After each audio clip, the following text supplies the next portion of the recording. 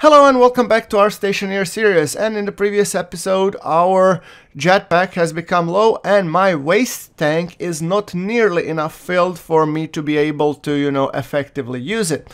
So I decided to, since we have plenty of CO2 after all, this is, Mars, so I'm gonna be building a refill system where I can actually refill up to, say, 4.7 kilopascal using the CO2, which will be compressed and inserted. So, with that thing being said, let's just take some pipes, and then we shall be building this sucker. So,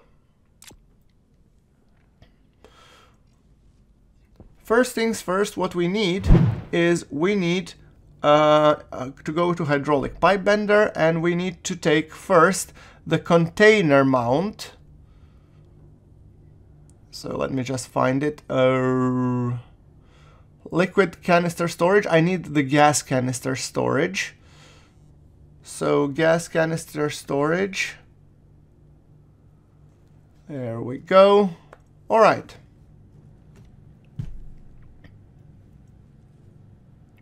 And at the same time we are smelting some, I think, gold, because we will need gold to produce the hydraulic pressure regulator, which we will need as well.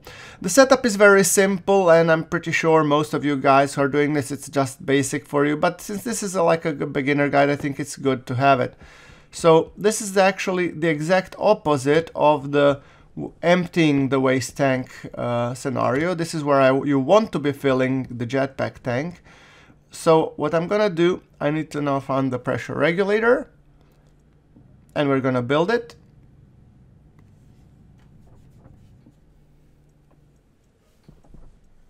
There we go. All right, spit it out, Sonny.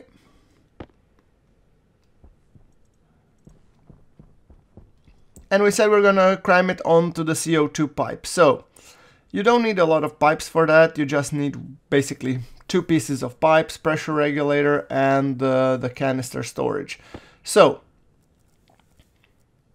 now let us put the pipe. I need to splice it in, basically, or splice it, I don't know if that's the correct word, weld it in maybe, I don't know.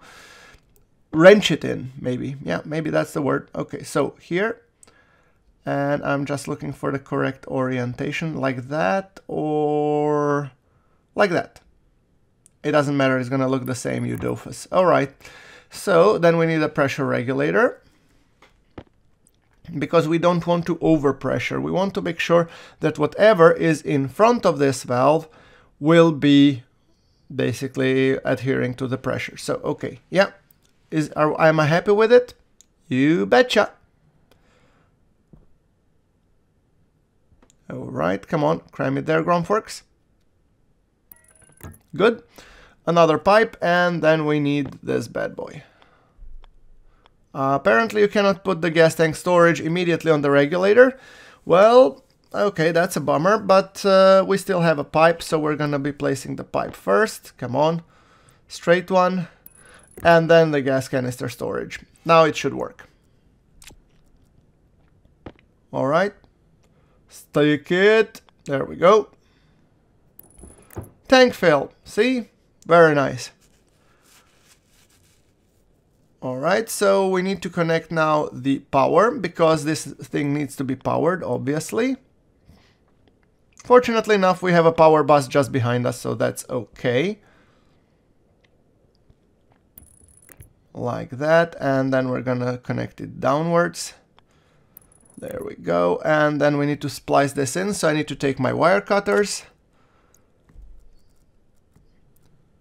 Alright, and now let's splice that in. Alright, there we go. Good. That's all there is to it. Very simple, right? So now what I'm gonna do, I'm gonna be making sure that I put the output to be roughly 4.7 megapascal. Or 4,700. I mean, you could push it more, but I really don't want to. So there we go. 4750. There we go. Let's cram now the propellant tank in. Jetpack critical. Yeah, I know it's critical, you doofus. Obviously, I've put it there. Alright, so let's take the Atmos analyzer and see. Look, the pressure is building up, and that's good. We're gonna wait until it reaches roughly 5 megapascal. That's 4.7, and at that point, and it's being filled with a CO2. I mean, you can cram any gas there, but I'm thinking since this is Mars, the CO2 is the most plentiful, although it can be very, very useful, especially for the atmosphere once you're actually, you know, for your hydroponics. So whether or not it will stay, I don't know, but let's keep it like that. We have some nitrogen, but it's mostly CO2. There we go, 5 megapascal. See?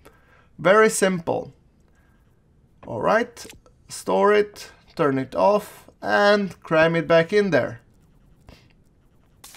There you go, problem solved. Very easy, very simple. So, that being said, I'm gonna wrap it up for this episode. In the next one, I will be showing you how to make super alloys, the steelite, astroloy, vespaloy, and inconel, I think, or something like that. But that's what's gonna be coming in the next episode. Thank you very much for watching. This is GrunfWorks, signing off.